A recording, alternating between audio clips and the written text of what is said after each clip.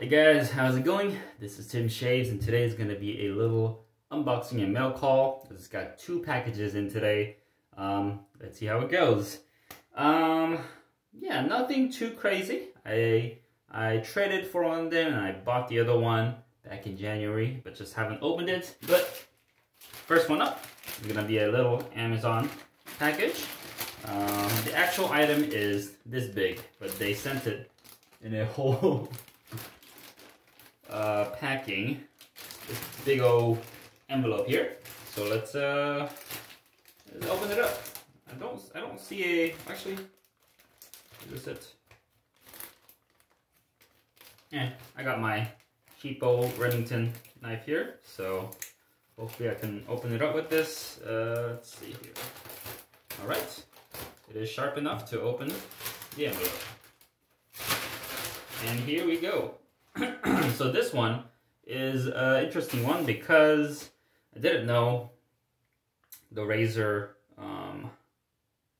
this blade is specific to a razor that I have bought recently. This is the Feather Plier hair shaper blade. So if you guys remember, a couple mail calls ago, I got the Vec hair shaper and also the Feather Sculptress razor. I haven't seen that anywhere. I just got it in a lot, and I thought both of them took in hair shaper blades, but the Feather razor takes in this one, Feather Plier blade, and it's shaped differently than like the Persona or the Annie hair shaper blades. These are, I think, pretty unique.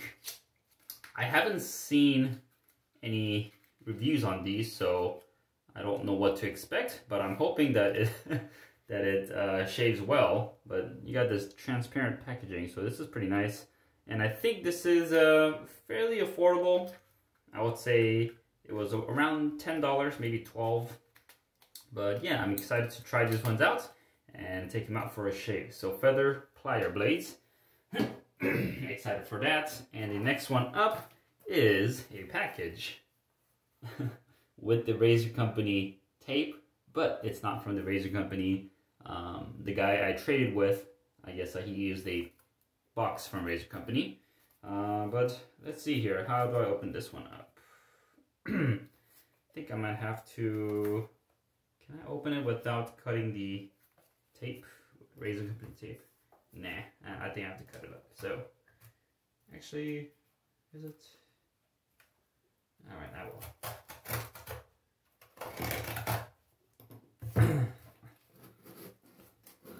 I do have to cut tape on the side. Just give me a second here. Side, and this one's good.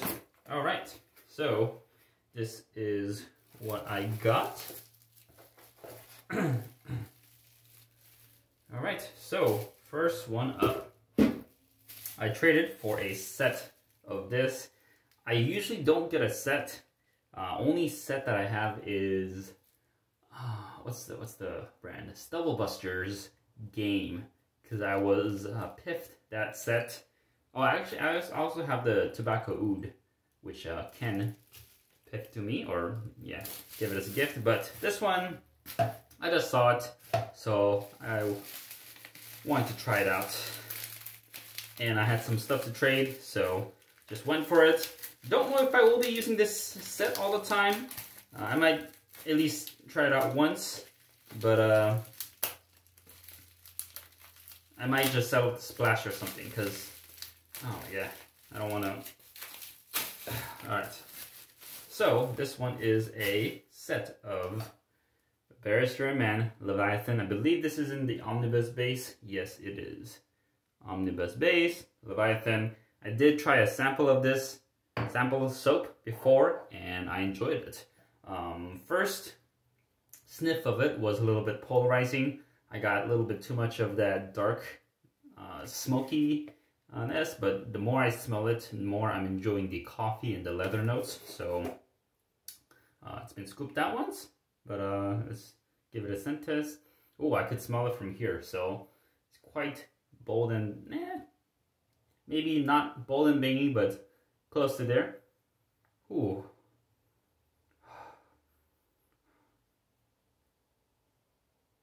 Yeah, the coffee and the leather note is very it's very nice. This is not my type of scent, but for some reason I'm enjoying it. And speaking of coffee, I have a mug of coffee here, Captain's Choice mug. I got the Jose's vanilla nut coffee.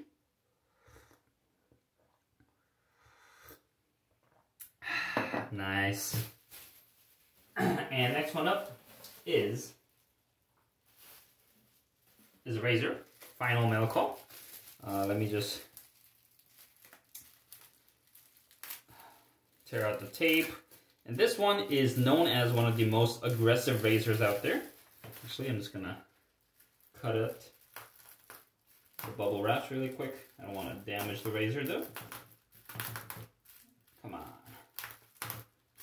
Man. Alright, I got it. So, yep, this is known as one of the most aggressive razors out there because on its highest setting, it can be quite a menacing one. But, ooh, I like the weight on this.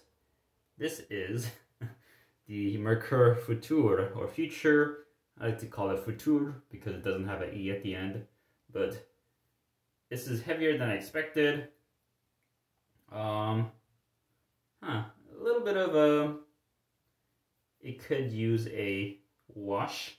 I think there are some, I'm not sure if it's soap scum or just a plating wearing out, but I did trade for this, so did get a used razor, and it's starting from 1. Let me see, how do I, alright, so this is the Mercure Futur in the, I believe the satin finish. So here's how it looks.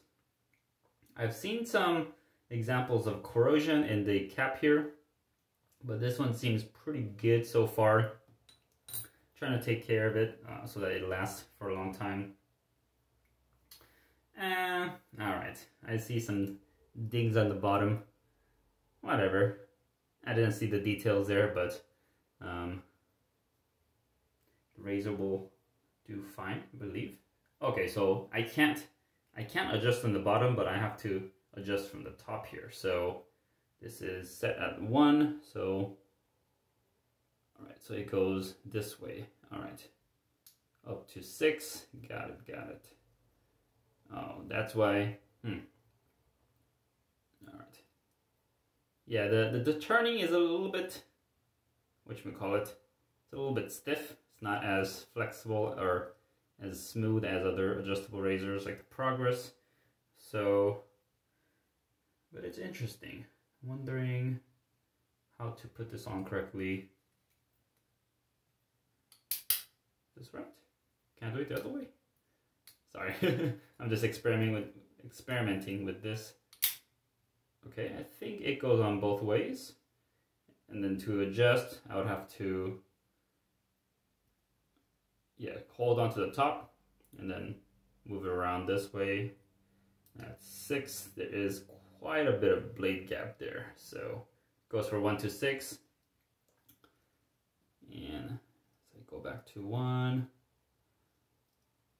The blade gap is a lot less. So yeah, excited to put this out for a run.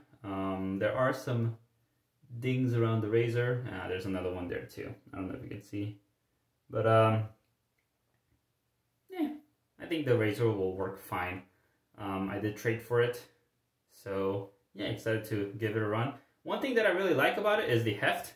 This is quite a hefty razor. Not as much as my Yaki Monster, but it's yeah, I think I'll enjoy it. And the satin finish, I think I prefer that to a polished one, because I think polish will be a little bit more slippery on the hands. And given that there is no knurling here other than this little dimple or this little I don't know what you call it, bend, but yeah, excited to give it a try.